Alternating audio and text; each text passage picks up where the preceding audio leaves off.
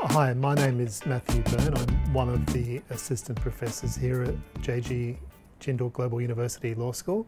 I'm from Australia. I hold an LLB from the University of Canberra and a master's degree in global law from the University of Sydney. I've been at Jindal Global University since 2018 and I'm currently teaching the BA Legal Studies Section D, Tort Law. Tort law is a fascinating area of law.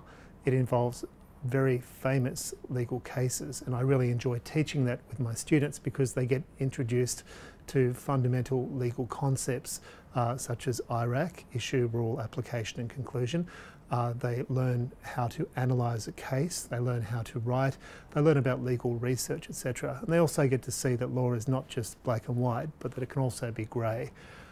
So during the time that I've been here, I've seen some very good essays. I see a lot of inquiring and motivated young minds.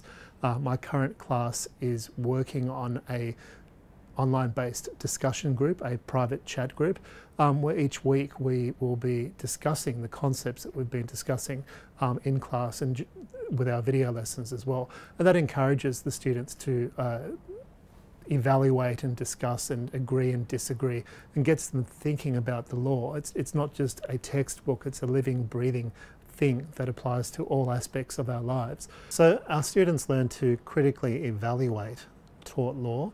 They learn to assess, and critical evaluation of tort law is where you look at the arguments, whether you agree or disagree.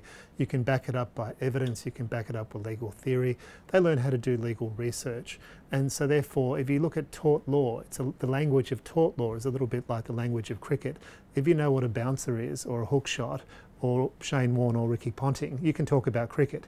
But if you have never played cricket or even watched cricket before, you won't be able to talk the language of cricket. And what we teach our students to do is to talk the language of tort. So I've enjoyed very much being here for my 2 years. I can see a lot of young minds coming through, very motivated, very smart, very intelligent, and I think we're really going places. Thank you.